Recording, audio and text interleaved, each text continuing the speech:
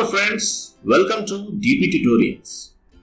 In Primavera, when we use the default filter called critical, it will show the critical path for the whole project ending with the last activity.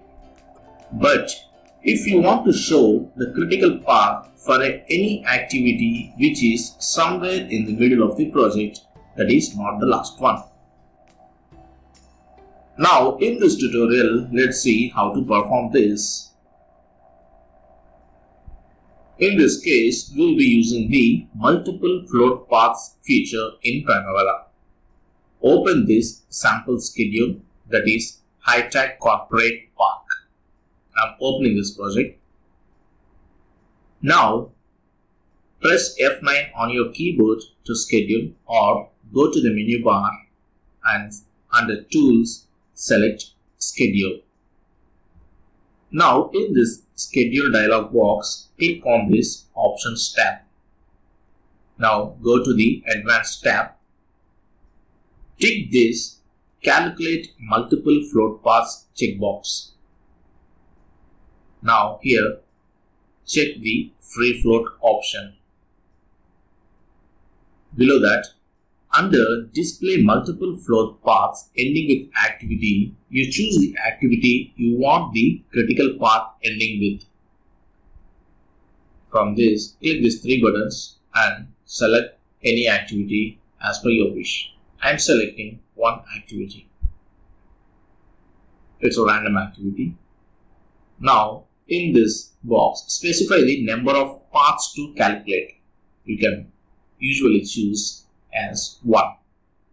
Now click on this close button and now run schedule. Once you run this schedule, right click on your activities table and select Group on Sort.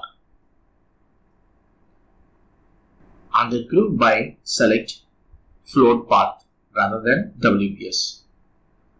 Now I am selecting Float Path. Now click OK.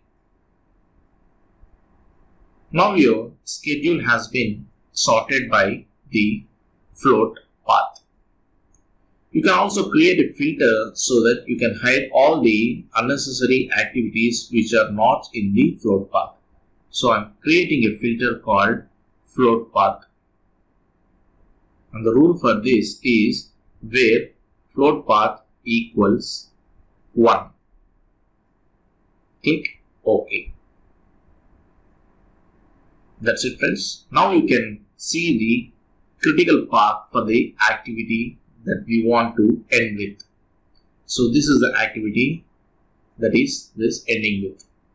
So this is a small critical path that we would like to view in this project. So friends, this is all about how to create critical path for any specific activity in Primavera.